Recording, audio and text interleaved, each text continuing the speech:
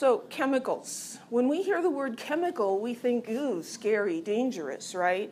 A lot of the advertising that we're bombarded with talks about, oh, well, this is all natural, right? And so we're supposed to think that's safer and better for us.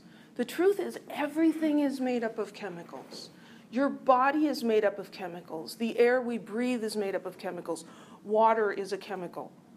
So nothing that you can hold or touch is not made of chemicals. And so, our popular culture has really demonized chemicals.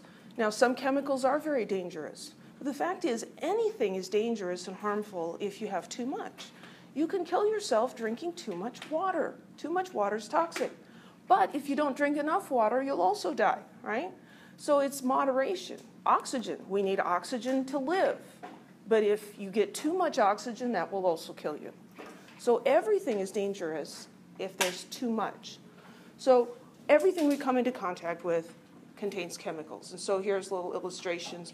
The lead in your pencil is carbon in the form of graphite. Inside your body, there's DNA. That's a chemical. Everything's a chemical. So I always get ahead of myself in the slides. Here's, we think of chemicals as dangerous, paint thinner.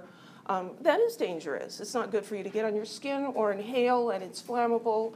We think of pollution, chemicals being poured into a river.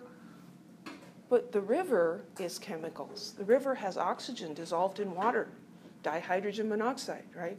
So it's all chemicals. Water, air, food, medicines, your body, everything, just chemicals. And chemists are interested in why things are the way they are. Why is water a liquid? Why does it put out fire? Gasoline's also a liquid, but it doesn't put out fire. It makes fire bigger, right? So that's what chemists are interested in, and that's what we're going to be studying in this course, is why are things the way they are?